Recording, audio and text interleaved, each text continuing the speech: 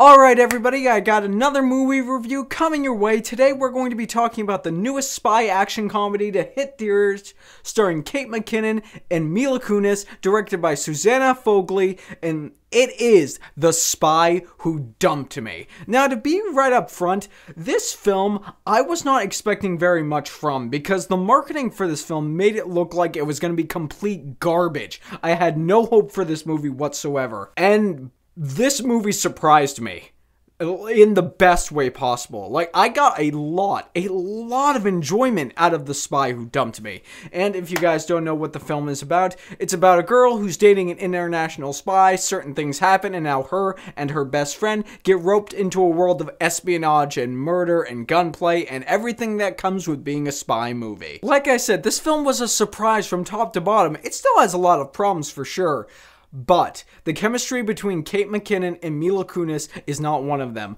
I really enjoyed the chemistry that they had. It provided some of the best laughs that were inside of the movie. There's more to the comedy though. The spy aspects that went along with the comedy with what these two women were seeing, it was very funny to see them enter a world of something they're just not used to in the least. It was really funny, really enjoyable to see. And I could really buy that Kate McKinnon and Mila Kunis in this film, that they had been best friends since they were very young. It's really cool to see. And Kate McKinnon, you know, I haven't thought the best of her. I think she's great in SNL, but after that remake of the Ghostbusters, which she was the best part in, it seemed like she was just coasting and she was just being over the top. And while she is over the top in this movie, it seems that her over top level of comedy, it really worked for some of the scenes that she was in, but for the most part, she has really toned it back. In fact, there are a few scenes in this movie that she gave the funniest delivery and the funniest lines and the funniest jokes in the entire movie. However, comedy aside,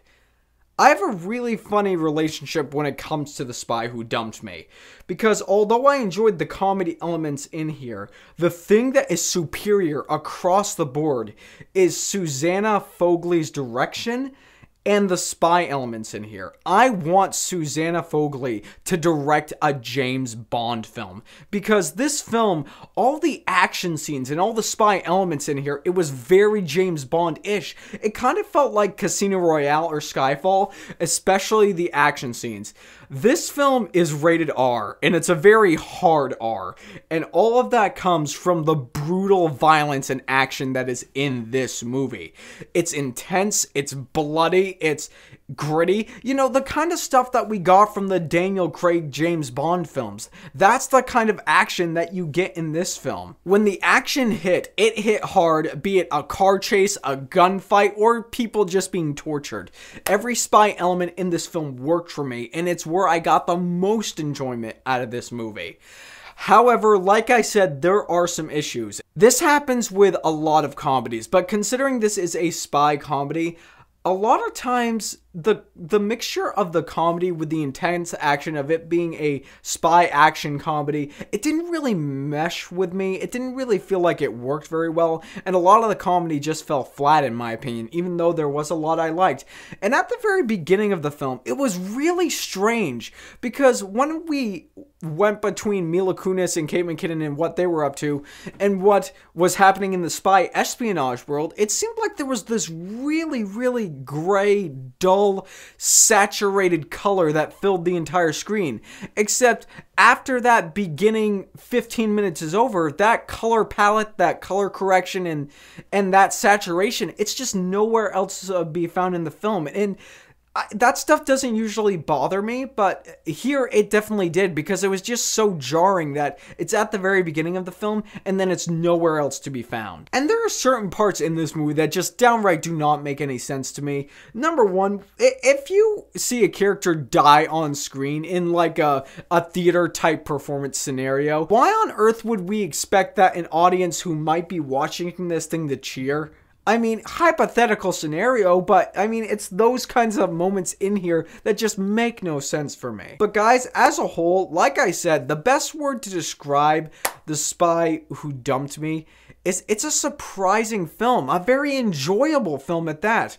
But like I said, the reason why I got most of the enjoyment is I went into this expecting a full-on comedy, and what I got was a very, very intense, what I consider to be a spy thriller with some successful comedy elements in there. But for the most part, the comedy elements, they were okay. But like I said, the star of this is Susanna Fogel, and the action spy elements that she put in throughout here, that was great. And I will end up saying that The Spy Who Dumped Me is a casual watch. Alright guys, and it's time for me to ask you about The Spy Who Dumped Me. But before we get into that, you should know that right up above here, you can very easily find my social media handles. And if you want to see more of my movie reviews that I've done in the year of 2018, click right over there on the top bar. There should be a playlist there. You can also find the playlist of the episodes of the Sweet Film Podcast that me and my buddy Mr. Zach Pope did. It's a show where we go deep, surface layer stuff, we talk everything movies. So if you like my opinion of what I had to say here,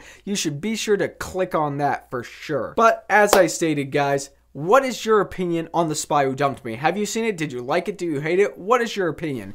And what is your favorite, most surprising spy film, or just most surprising film in general? Whatever your thoughts may be, leave them in the comment section below so we can get a conversation started. And if you like what you've seen here and you want to see more, click right there and subscribe and become part of the fray of nerds who love cinema. You all have a fantastic day.